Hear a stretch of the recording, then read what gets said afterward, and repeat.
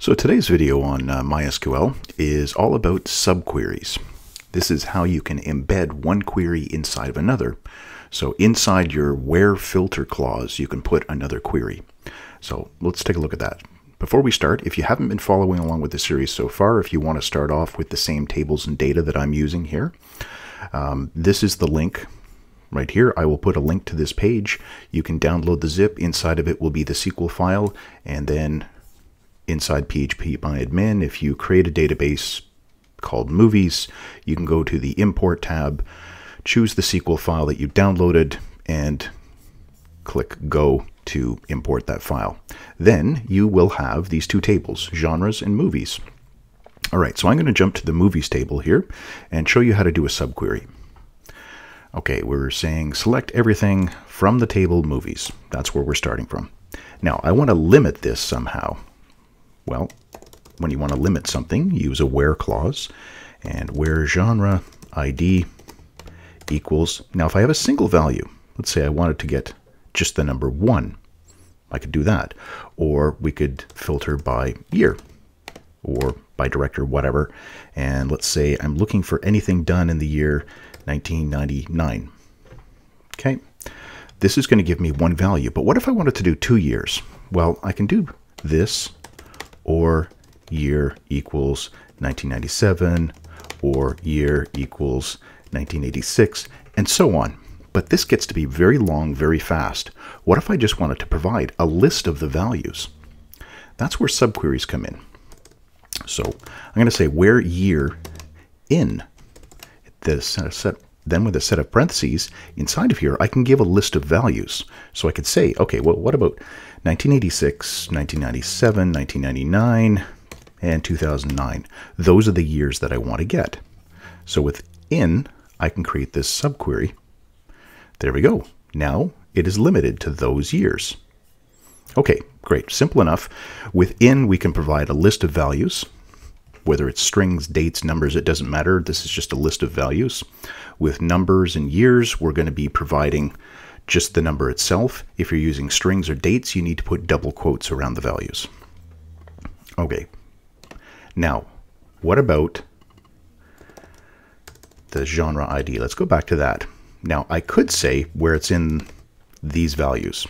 Run it. It's going to give me everything that I've got in this list because I've only got genre 1 and 2 defined right now. But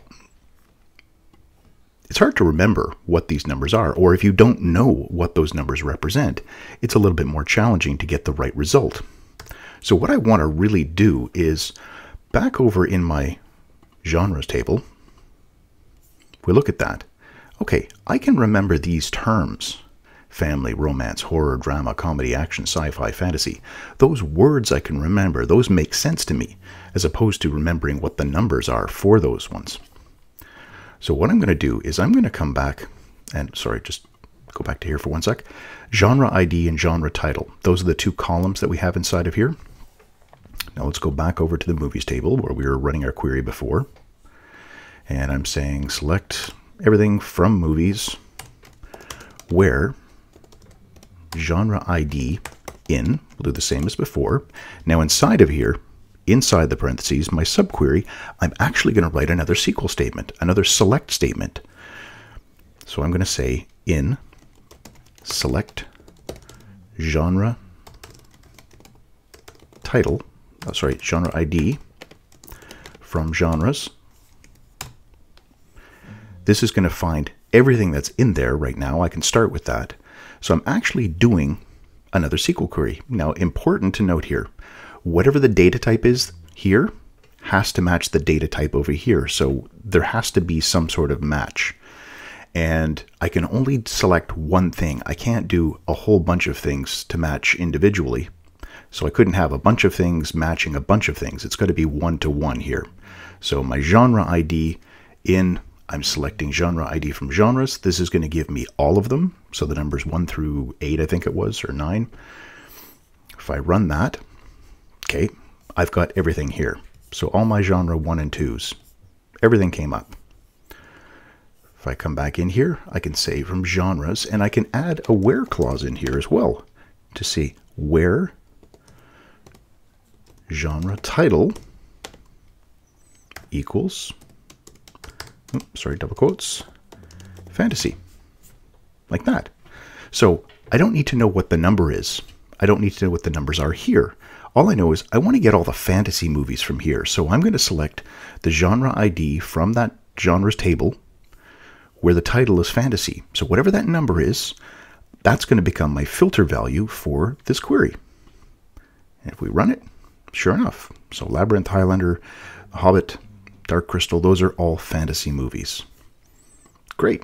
Now, again, if you want to do multiple ones, we could put another subquery in here, and we can say in fantasy and horror, sci-fi, whatever ones that you wanted to list off like that.